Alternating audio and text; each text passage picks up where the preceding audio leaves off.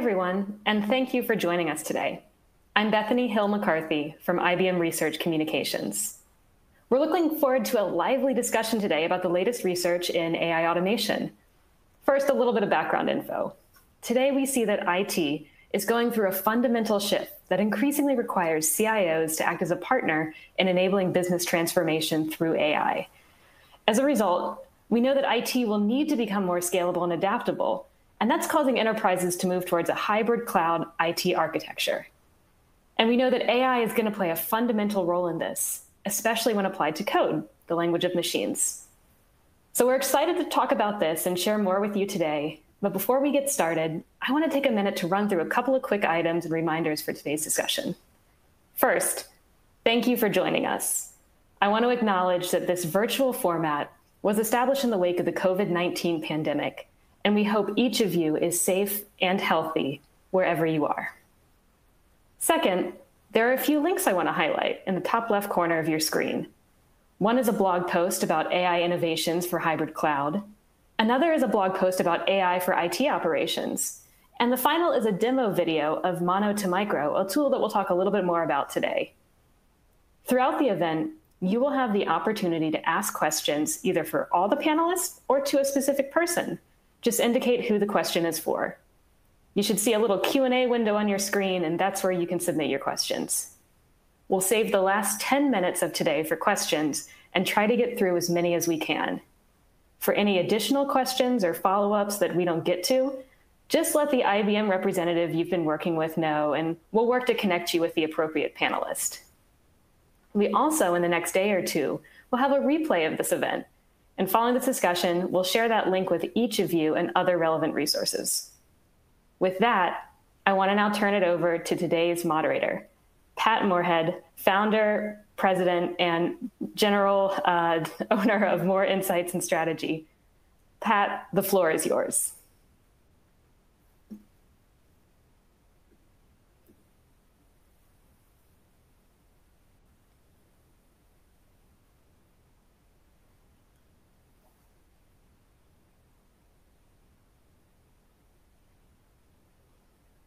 And I think what Pat's trying to say is he's on mute, is he wants to thank all of you for coming. We have a great panel today of 3 different panelists. Can you hear me now, Pat? Thank you. Yeah, I had the double mute going. My apologies, but super excited, and I see a lot of my friends out there, and it's just wonderful. And I'm the only person who's not a PhD on this panel, so I'm blessed to be sitting with such a smart crowd. So. Great topic. We do a lot of research on AI and Moor Insights and Strategy, and this is essentially what if AI can converse with machines? A lot of consumers are already using a lot of chat-based services out there, and we've seen a lot of machine learning be put into commercial use as well. So we're going to be talking about that topic and also how it intersects with the private cloud. But what I'd like to do is have the panelists introduce themselves. Let's start off with Dr. Nick Fuller. Thank you, Pat. Good morning, good evening, wherever you are. My name is Nick Fuller. I have the privilege to lead a global team at IBM Research in this role as Director of Hybrid Cloud Services. We're responsible for delivering innovation to differentiate our hybrid cloud platform. Excellent. Let's go off to Dr. Munindar Singh. Hi, everyone. Hope you can hear me. Yes, I'm Munindar Singh. I'm a professor of computer science at NC State University. I've been working on AI for a long time, since my dissertation. My interest has been in applications of AI in businesses, and especially I looked at challenges that arise from services, processes, contracts, stepping back a little more on notions of accountability. And in the last few years, I've also looked at ethics more and more closely. Excellent. Let's move on to Dr. Baishakhi Ray. Hello, everyone.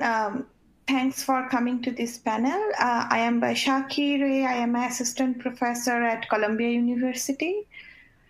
So my main topic of research is how we can how we can apply machine learning to model the code behavior so that we can automate a lot of software engineering or program analysis related tasks and can help developers in many ways.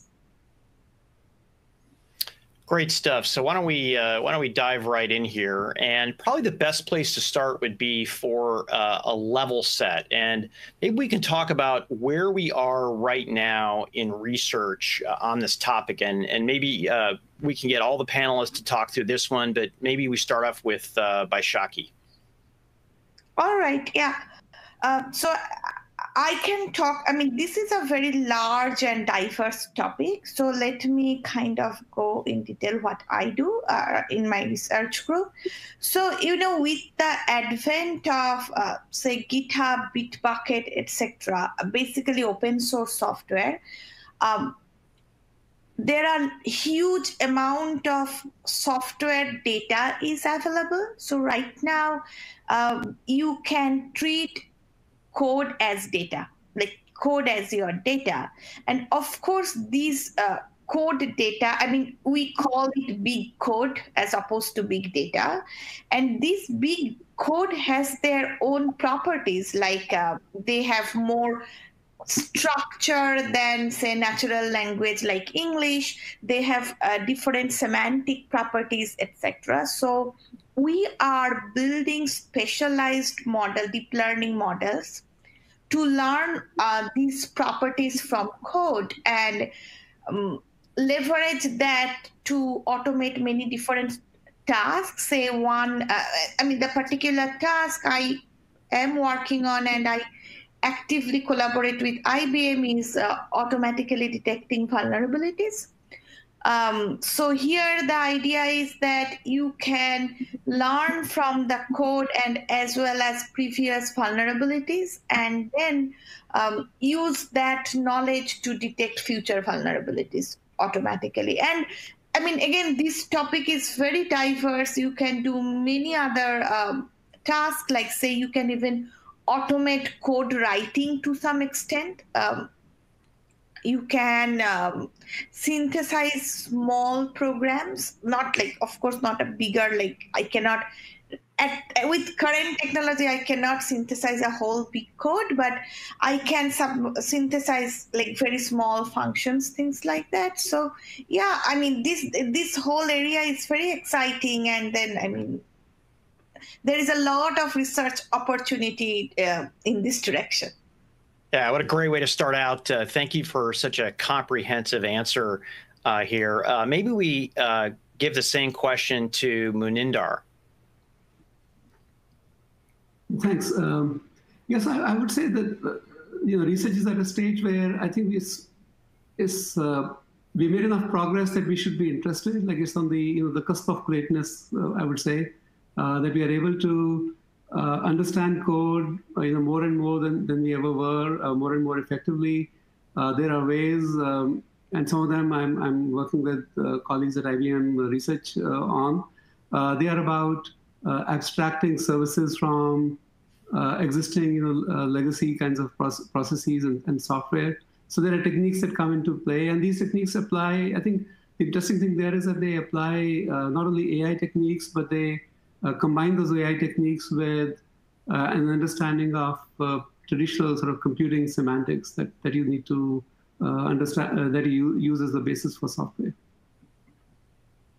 Nick, do you have anything to add to this? I hope you do. Absolutely, Pat. Thank you. So pulling together the pieces that you got already from Professors Ray and Singh, the novelty here is the following. AI applied to machine language is the area we're essentially accelerating, which underpins information technology.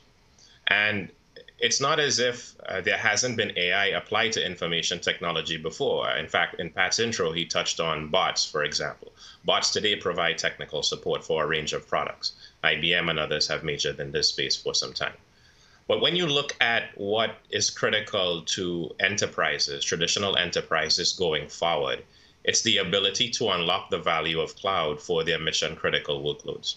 That's a challenge. The fundamental work we're doing in collaboration with Professors Ray, Singh, and many others in academia out there helps us to advance the knowledge in that space to ultimately get mission-critical workloads to hybrid cloud. And that's the cusp and synergy of hybrid cloud and AI. And it's an area of pursuit for us that drives tremendous excitement all the way up to our CEO. Yeah, it is incredible that this area, AI in general, is about 50 years old. And, we've had a lot of cycles in and out. But there are real companies doing real workloads, solving real problems out there. And, getting computers to talk to each other, to some might sound easy, but it can't, there's no way it can be that easy. And I'm curious, what are some of the challenges that you're facing right now when you're teaching software to communicate with other software? And maybe we can start with Munindar. Yeah, so I mean, at one level, getting software to talk to other softwares would, as you say, seem to be the simplest possible thing. But the challenges, they apply at various levels, and oddly enough, these are challenges that people have known for decades, from the very early days of computing.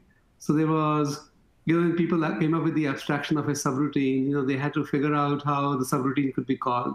And there was a lot of debate about, how you could do it in a way that would be reusable, so that you could write one person could write a subroutine that another person could use and make sense of. At the same time, or a little later, there was this effort with, process integration in manufacturing. I think General Motors and those kinds of companies, they wanted to share data with their partners, and they came up with approaches to be able to understand the data. Like one party produces the data that another can understand. In the very early days, they were more concerned with agreeing on even the encoding standards. Like not everybody used ASCII, or there was no UTF and so forth. Later they realized that was just not good enough. Just agreeing on the encoding wasn't enough. You needed to have some more structure to the data to be able to understand it better. And still later, but I think the data part of it is, I would say, well understood now. Still later, there was an idea that we should reconcile the processes. And that part is less well understood. And if you abstract further, there's an idea that there's an understanding of contracts, that, one piece of software written by one person would interpret a request from another piece of software written by a second person in a way that makes sense. And so, in other words, it comes down to the challenges of dealing with heterogeneity, that they are written by different people, and there must be a common language to make it happen. But it turns out the common language is not trivial. It's not just agreeing on the letters you're using or the words you're using, but you have to think of not just the sentences, but think of how the sentences will be interpreted. So we have, I think, several pieces of what we need to apply in the present setting are well understood, but several others are becoming understood. And if you think of a concrete question, so instead of just software talking to software, let's say you want to convert your legacy applications into services, you'd want services being reused. Otherwise, why have services? And that means you had to contend with all these challenges about how one service is going to interpret the information passed to it by another service. So I could go on, but I think I should pause here and see if there are more questions later. So this is very much not easy. And it seems like anything that has to do with AI or machine learning isn't easy. Hence, we have 3 PhDs here right now. So not to make something that's already complex more complex, but I do think there is a role in the cloud. And I think the notion of the public cloud was very popular for around a decade. And I like to say that we used to be in this drunken sailor mode in the industry that says, oh, it has to be in the private cloud. even though most of the data was not, in the public cloud, but most of the data was on-prem. And then just recently, the industry, everybody has pretty much agreed that the future of IT is the hybrid cloud and multi-cloud, where you have different cloud operations on-prem, you have a little bit of it in public, you have some even on the edge. So let me pose this question for Nick. Nick, what is the role of the hybrid cloud in this evolution? Yeah, thank you, Pat. So you point and touch on a very important issue, namely the issue of public cloud having a place going back 10 years ago, but the acceptance of hybrid cloud being key going forward. And the reason for that is 70% or so of traditional enterprises are looking at more than one public cloud vendor to move their workloads for a variety of reasons, for openness, for the ability to integrate with their on-premise applications, and so on. Additionally, when you look at the various industry verticals, there are key advantages for regulated industries, for example, be it financial, be it telecom, and so on, as far as moving their workloads to multiple public clouds to unlock that value, the agility value, the availability value, the resiliency value, and the ability to connect with other services. And last but not least, remember, 20%, only 20% have moved to the public cloud already of those mission critical workloads. Now that's the business point of view.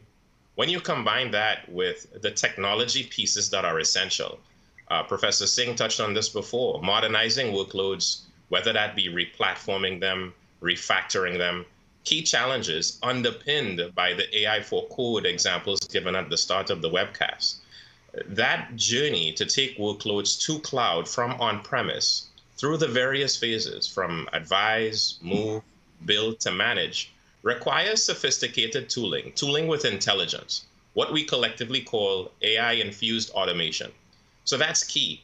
And then the hybrid cloud platform, which naturally comes out of this, and OpenShift, of course, that's why we made that huge investment in Red Hat, has to bring intrinsic capabilities to bring those two together, the tooling and the platform through APIs, workflows, and the like. And when you combine all of that, the technology pieces and the business pieces, that's the $1.2 trillion opportunity in front of us. Yeah, I like the way you laid that out. And the good news is it's exactly as I see the world as well. We were one of the first analyst firms to talk about the hybrid cloud about a decade ago, and people thought we were crazy. But here we are. It's a reality, and it's what everybody is doing right now. So let's get back to AI. And Baishakhi, this question is for you. What is the role of AI in this evolution with a specific focus on machine language?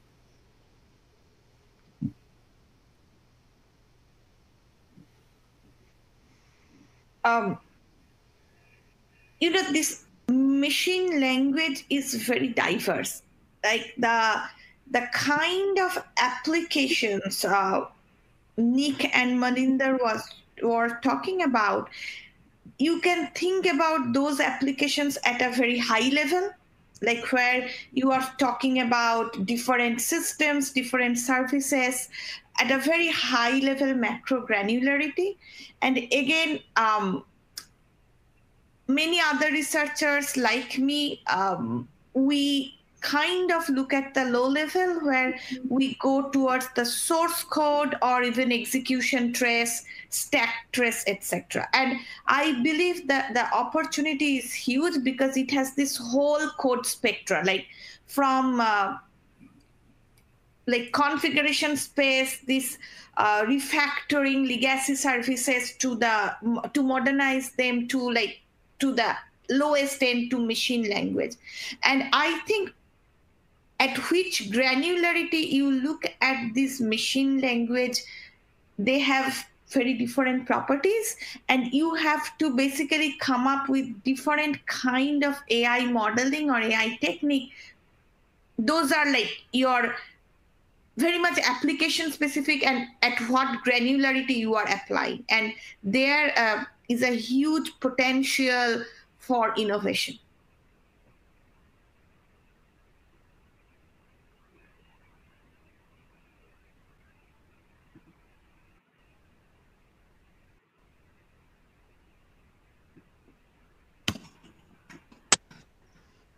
Pat, we're not hearing you at the moment. It's that double mute. My apologies. No problem. Let's move to the next question. It's like tying your shoelaces twice. I won't do that again, I promise. Munindar, this question is for you. We have legacy software that's useful, obviously. There are some financial institutions that have 50,000 apps that have been built over the last 50 years. It's just incredible, but that doesn't necessarily make them current. How can AI help modernize software to what I'll call the cloud age? Yeah, that's a good question, and I think your analogy with the shoelaces is right on, because you really do need to maybe untie the shoelaces twice to make it work. So there is I think the kind of work that Baishakhi and her community pursue, which is that they're looking at source code line by line, and I think that's essential. And then there's the other end of it that if you're trying to modernize legacy applications, you have to understand the business processes where they fit in also. Otherwise, how could you make sense of what's going down in the code if you didn't know where you were headed? And I think AI can apply in both of those aspects. There is, as I said earlier in response to your previous question about about getting software to communicate with other software, it comes down to meaning, right? At some level, it's the level of it's the interpretation of this communication that we need. But that interpretation partly relies on like the words you're using, which is kind of you could say the machine language aspect of it, and partly relies on the context of where they fit in, like what's the previous discussion, or where it would like if I use a pronoun, how do you know what I'm talking about if you didn't know what I talked about earlier? So I would use that analogy and say that we need AI at both of these levels. So we need AI to understand the business processes at a general level in a way that produces representation that can advise the low-level analysis, and then similarly from the code analysis, we need to have abstractions that has some bearing on the processes that we are trying to conduct. And if you can do those together in a nice way, then we have a hope of converting these monolithic applications into sort of elegant systems of microservices. If you try to do only one of them, then we do have the shoelace in the wrong place, like you said. I'm pretty sure that this is beyond theory at this point. Are there any real examples of utilities that are out there that are currently doing this? Yeah. So I think that there are pieces of them. So I know with on the business process side, there's lots of discussion in the finance industry, for example, in healthcare, things are messed up. I think on the but as far as I know, they haven't done too much of the code analysis there. Then my colleagues at IBM, they are looking at the code analysis for a long time, and more recently. So I think in a way, you could say that both of these aspects have been addressed, but maybe they have not yet been addressed in a unified manner, and maybe the current efforts would take care of that. Yeah, it's pretty cool. I've seen some people in the financial industry do an analysis of their code, and it actually finds dead links that aren't ever used, and it's not as easy as just cutting that bad code out, but it certainly tells you what you have to transform and what you don't have to transform, and I find that really cool. So Nick, sorry, just to finish the thought. I mean, so indeed, yes, and that dead code and those bad legacy code is reflected in horrible processes. Like it might take them a month to handle a loan transaction, which literally should not take more than an hour. You would think, and so there are repercussions of that. That's cool.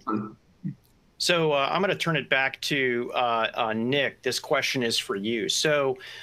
We talked about the synergy between the hybrid cloud and AI, and what are some of notable successes that you've seen emerge out there? Yeah, thanks, Pat. So one of the things we did going back to Think Symposium earlier this year was to launch this AI for IT initiative, specifically focused on building innovation, AI-infused automation tooling, spanning the full lifecycle, application lifecycle management of workload journey to cloud. And again, with major focus, of course, on mission critical workloads. And so when you look at the fundamental pieces ultimately underpinned by AI for code, part of that allowed us to make announcements with respect to automation tooling for modernization, right? So if you look at one of the links Bethany referenced at the beginning of the webcast, here we have a beta product known as Monitor Micro, which looks at code analysis, takes in additional inputs, and is able to refactor applications, identifying dead code as well.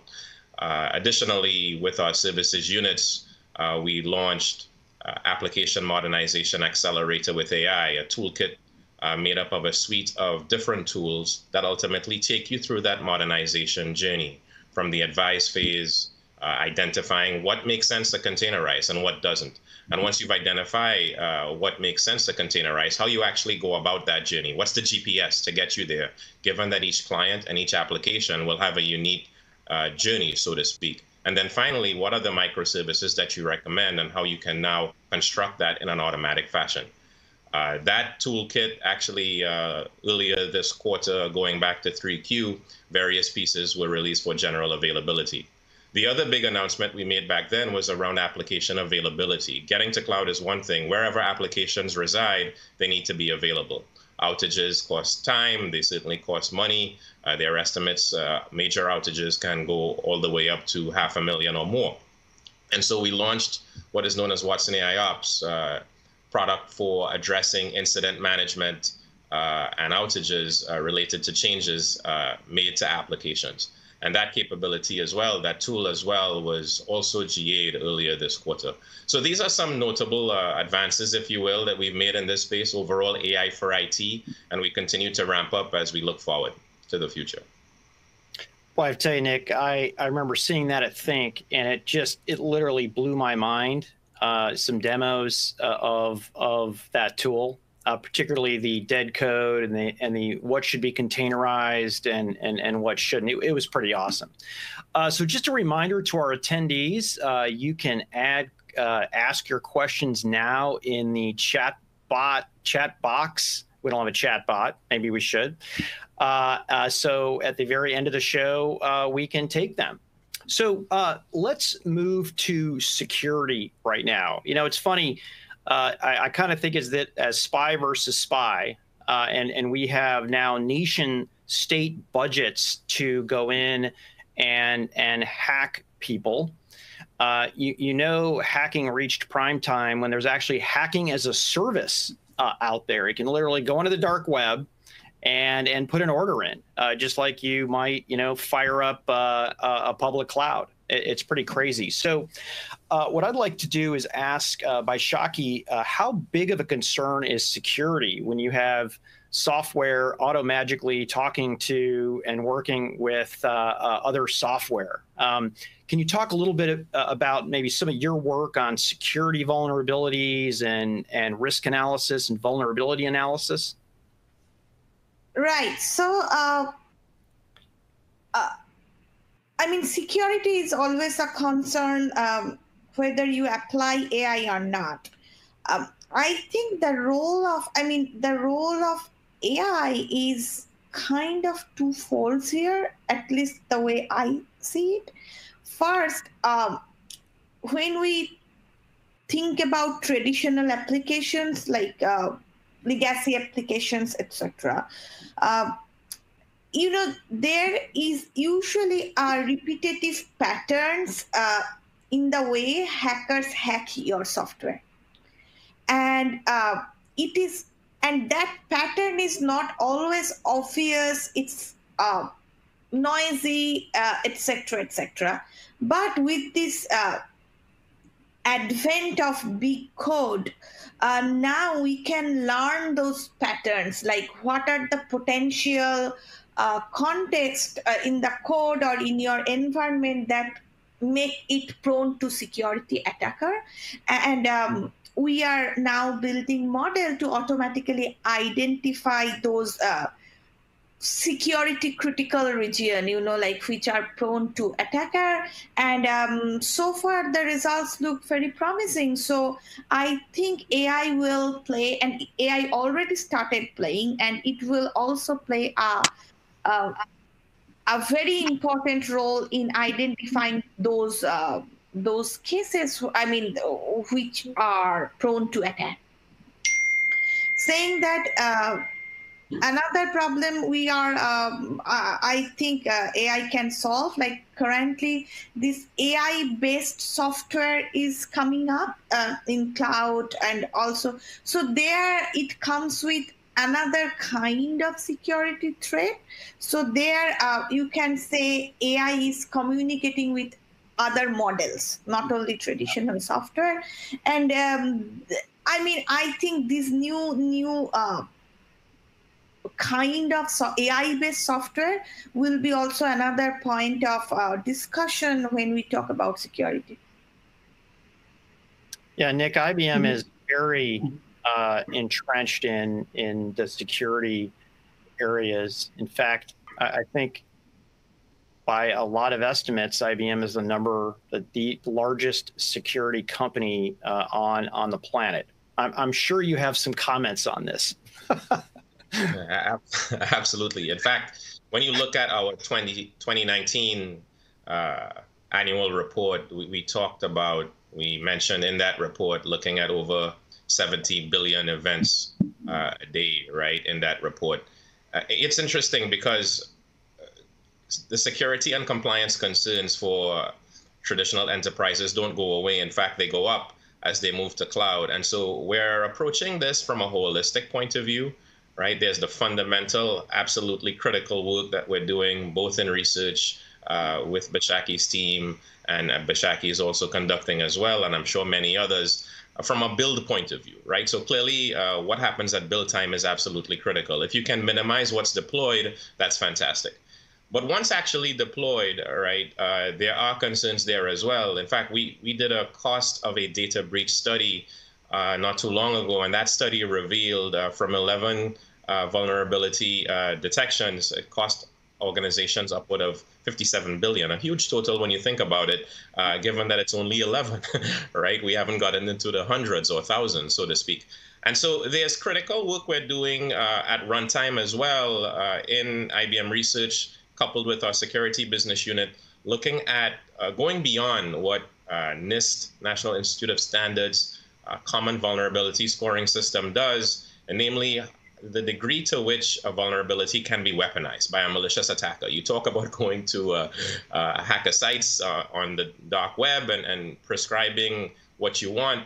The idea here with these services in X-Force Red is to programmatically enable us to determine not only the weaponization of those vulnerabilities, but the skill level a hacker would need to have in order to weaponize a given vulnerability. And when you put these together, capabilities that we recently released for general availability as well, it allows us to get to a level of scale, because these things were being handled manually before, and clearly that doesn't get you to scale. So with the programmatic enablement in the X-Force Red suite of capabilities, you can imagine how we can finally allow organizations to prioritize what they look for, what they addressed first from a vulnerability standpoint, to minimize security disruptions.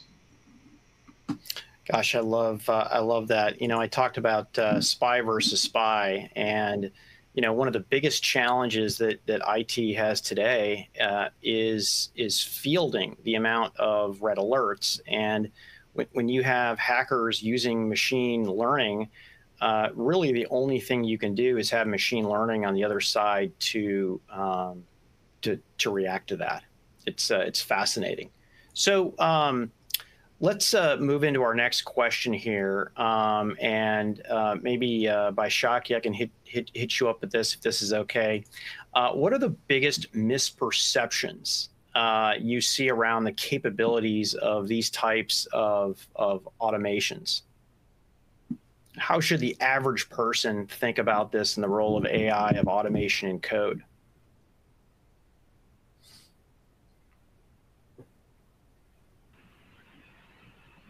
So Well, I mean, again, I think, one thing I have noticed when we are building these models, most of these models are very application specific. So, if I say build a model with Linux operating systems, it might not work very well with, say, Mac operating systems. So basically, I think this generalizability of the models are still lacking. These are quite environment specific and very much tied to your applications. So that is, I think, one major. If we want to adopt AI in a much larger context for the whole tool chain, maybe, people already started talking about it, but maybe a more generic way to represent this whole tool chain in a machine learning context would be necessary. Excellent. Thank you. And sorry to put you on the spot there, but maybe we can go Munindar. Do you have any thoughts on this? Yeah, a couple of thoughts. So I also wanted to comment on the security thing, if I may briefly, since we talked about it. I think modernization provides, for security, provides us both an opportunity and a challenge. The opportunity is, I think, with monolithic systems, is typically, once they are breached, they are breached. I think with modernized service-based systems, you have the hope that there could be an attacker and you could still, function while there's an attacker. So you could achieve something that's resilient. And it relates also to the misperception, because what happens through applying AI is sometimes that the AI tools themselves are more complex. So your end product may not be complex, but the tools are, and sometimes people don't realize, first of all, that there could be a problem in the tools themselves, like there could be security problems induced by the tools. And secondly, sometimes they don't realize, I think that echoes Baishakhi's comment, that this is very much an application-specific or a domain-specific exercise, that although the tool will help you, it's not going to be like push a button and you get an answer out of it. And I noticed that sometimes with people I've interacted with who are not, I guess they're not computer scientists, or although they've used computing a lot, they sometimes have this view, I think a big misperception, that AI is a bit like magic to them. Like they think that really, here's a problem and just the AI will solve it, or and I think it never quite turns out like that, because you have to think about the representations you want to build for the AI to run. And there are, advances in which reduce the effort that you have in the representations, but that misperception still remains, and the work is never quite as automated as you would hope it should be, hope it could be, I guess. So maybe we can wrap up, Nick. I'm sure you've got a lot to say on this topic. I saw automation and bells went off, I'm sure. Yeah, absolutely, Pat. So I want to echo what Munindar said a second ago, right? AI isn't a hammer in search of a nail, right? It's more a question of where we see opportunity, like in security mentioned a few minutes ago, like in modernization and specific aspects of modernization as well. Now, when and I use the phrase as well, AI-infused automation tooling, one potential conclusion that one might derive, technical or not, is that, okay, so there's a replacement essentially of the practitioner that's happening with such tooling. And that's couldn't be further from the truth. In fact, if you go back to the days of Jeopardy, when we first introduced the notion of AI with Jeopardy, we talked about AI augmenting what a practitioner has to do. And it's very much applicable in the hybrid cloud context. And I'll use just modernization as an example, which we've talked about as well. When we go through that refactorization process, it's very much the case, given the uniqueness of every application, given the uniqueness of every industry vertical, that there may be the need for some customization, for the architect to add such customization based on use cases and so on. No different as well from the refactoring of the application from a gap analysis point of view. We need the practitioner, we need the architect to validate that, and ultimately the functionality of the application. So just really want to reinforce the point that it's an augmentation approach. Certainly the tools are absolutely critical. They're complex, as mentioned before, but they get us to scale. They eliminate the need for the practitioner to conduct mundane manual tasks, which ultimately takes a long time and impedes scalability. So they get us to scale and upskills in many ways the practitioner by working in conjunction with the tooling. That's awesome. So what I'd like to do is close out the formal portion of this and move into Q&A. I can't believe we've been chatting for 40 minutes here, but this is wonderful. So we do have questions piling up here, and if you are in the press, please add your questions in here. So let me see. The first question we have is, and this one's for Nick. Nick, do you see specific industries being more aggressive than others to mature and adopt AI for IT? Other observations on global geography, if there are regions pushing for faster adoption? Thank you, Pat. Excellent question. The regulated industries actually are pushing quite aggressively, interestingly, from a financial services point of view as well. And I think if you look back at the history of this from a sensitivity point of view, from a security compliance point of view, the maturity of cloud has grown. They recognize that. They're staffed with talented professionals as well who've kept pace with what has happened in the industry as cloud has grown and matured. But they also understand that with cloud, they can unlock the true agility and the ability to augment their applications once refactored and restructured with the various services that cloud providers, major vendors, all of the hyperscalers, IBM and others provide. So we're actually seeing quite an aggressive push from financial for sure, other industries as well, but I will highlight financial in particular.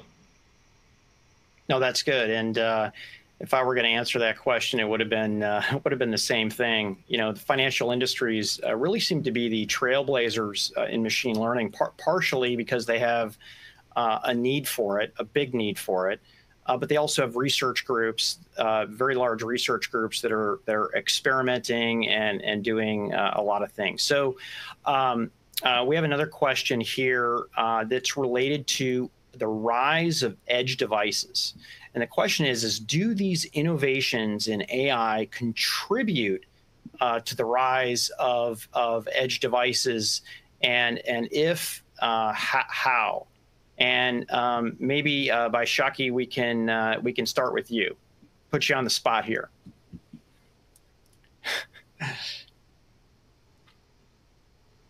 So again, I think these edge devices and IoTs, I mean, these are like huge scope for AI automation.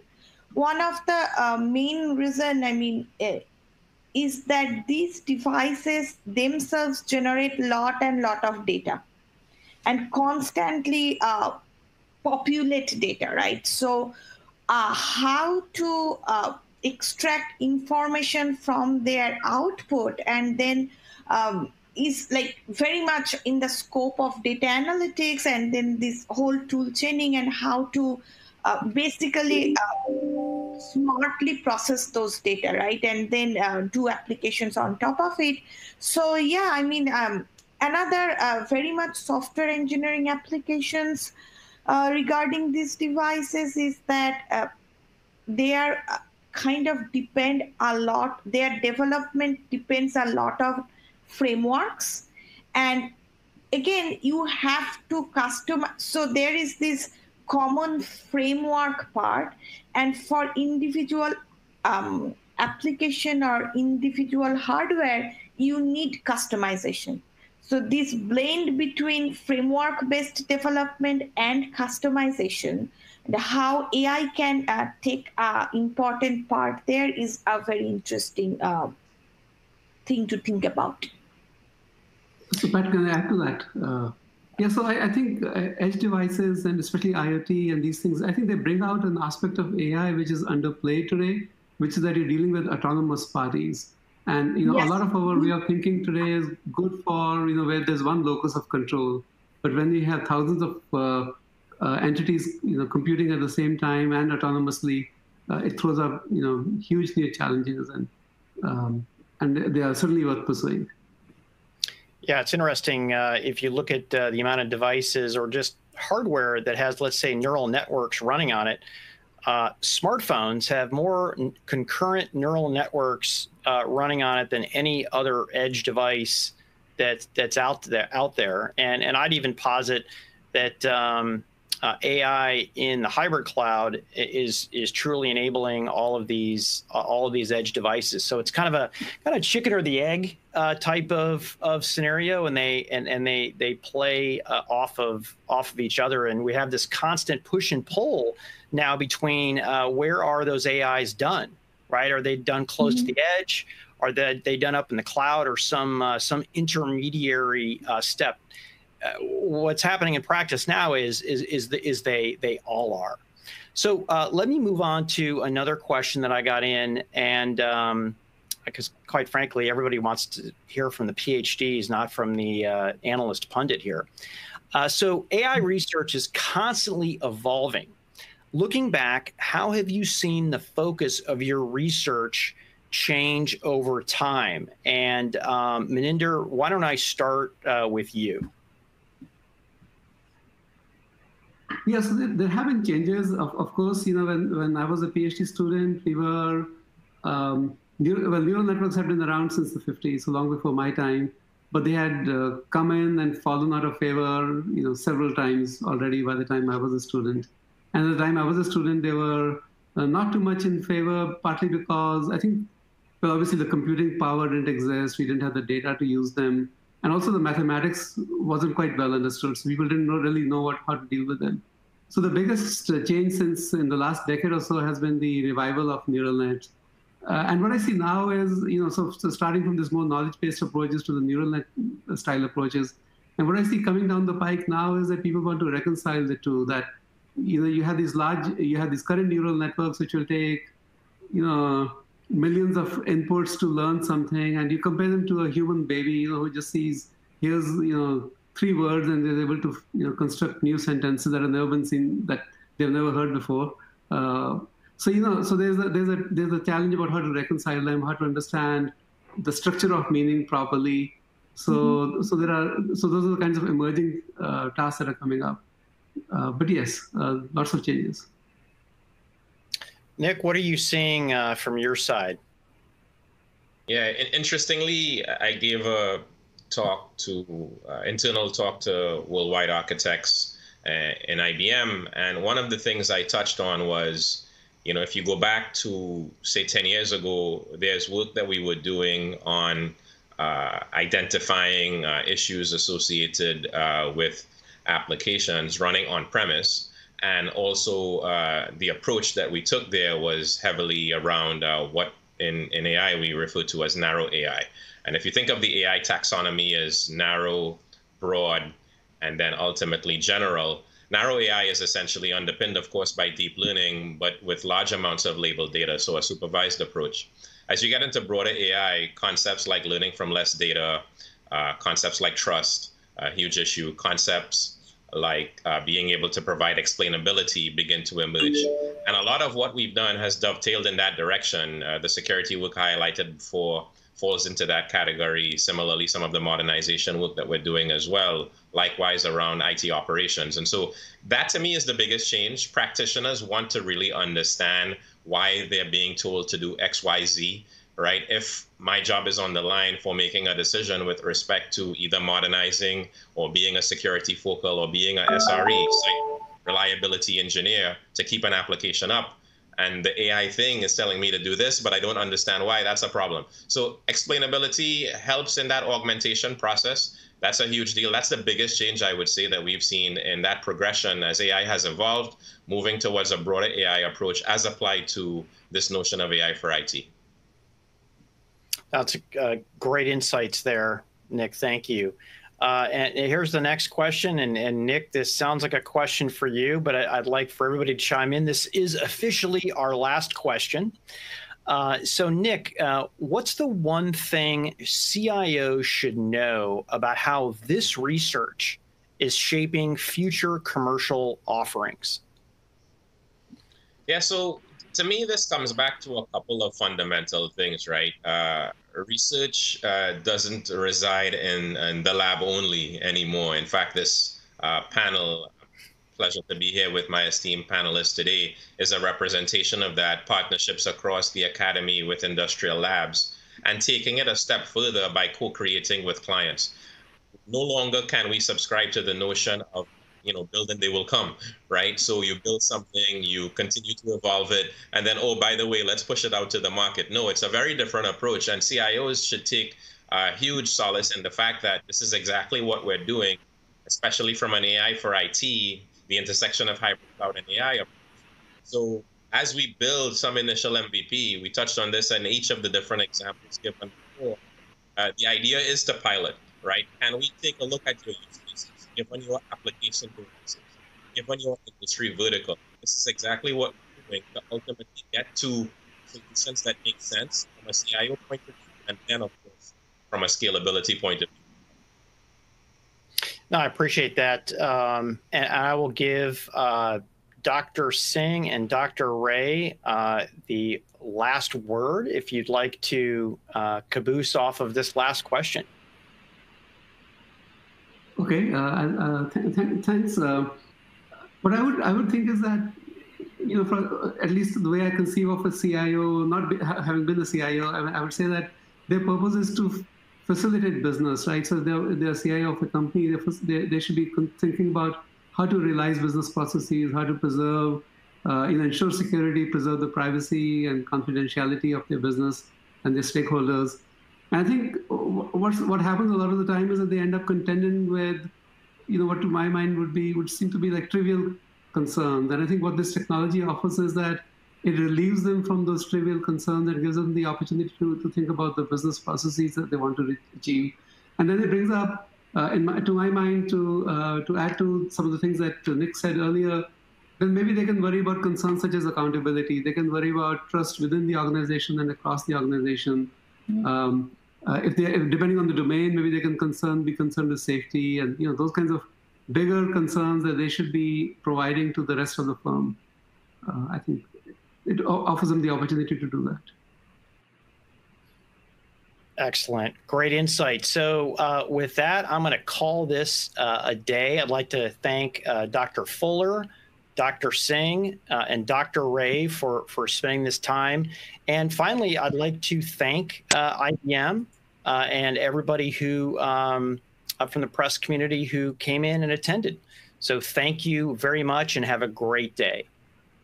Thank you. Thank you. Thanks.